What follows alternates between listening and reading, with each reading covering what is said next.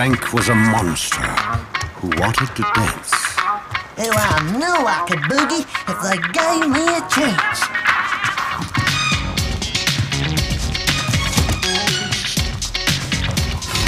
So he put on his hat and his shoes, made in France, and opened a jar and put ants in his pants. Oh, wow!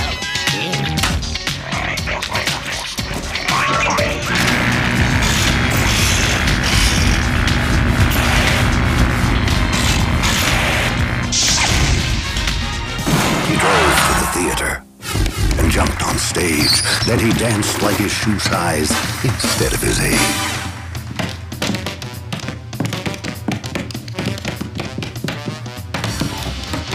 Frank shook his shoulders and strutted his stuff. The audience screamed. They couldn't get enough. Frank did a cartwheel. Frank did a flip. Suddenly his head began to unzip. Out flopped his brain, which plopped on the floor, which loosened his eyeball, which rolled out the door. And after his arm fell out of his sleeve, the horrified audience started to leave.